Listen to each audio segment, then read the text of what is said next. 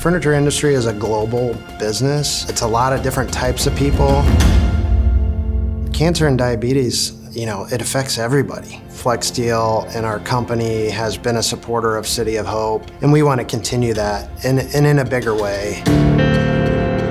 Biggest thing from the tour today was that this is a campus. It's not a hospital. There's a different vibe here. They're treating patients, and yet they're working on these incredible things in the lab. When someone has passion for their work, it shines right through. You can tell they want to win.